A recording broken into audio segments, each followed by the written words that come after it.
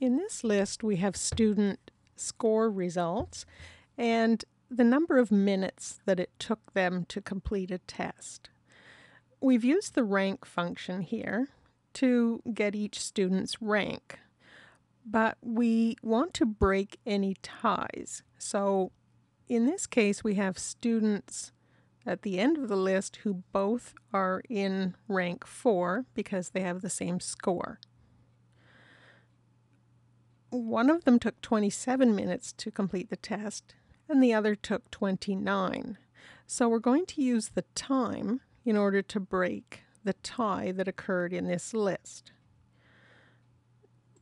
I'm going to create a formula that will break the ties by adding a decimal amount to any ranks where there's a tie.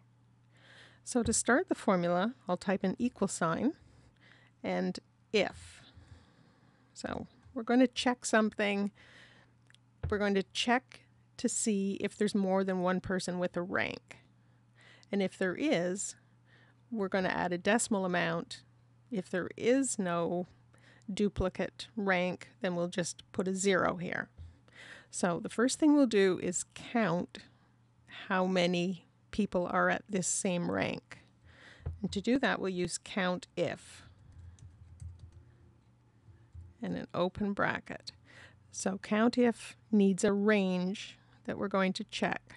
So we're going to count in this range column, and I'll press the F4 key because I want this to be an absolute reference.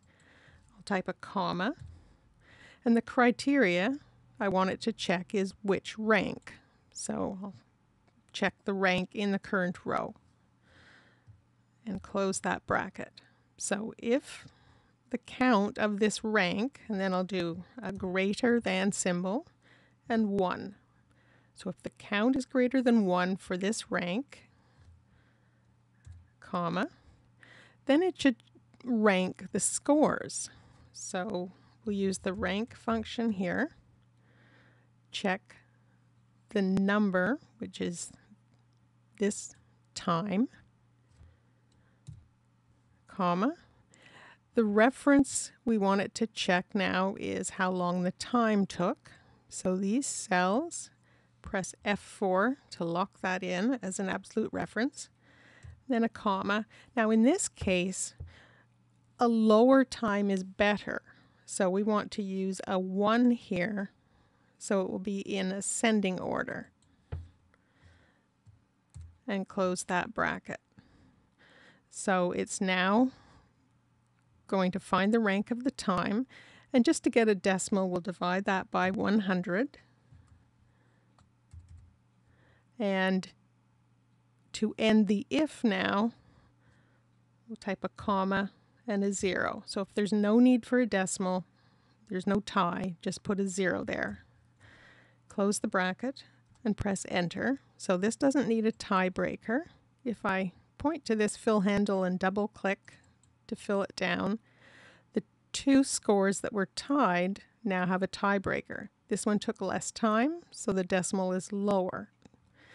The final rank will be equal to the original rank plus any tiebreaker. Press enter and I'll fill that down. So now we can see that the original ranks are showing for these. There were no ties, but now this one is 4.05, so it will rank slightly ahead of the person who has the same score but took a little bit longer to finish the test.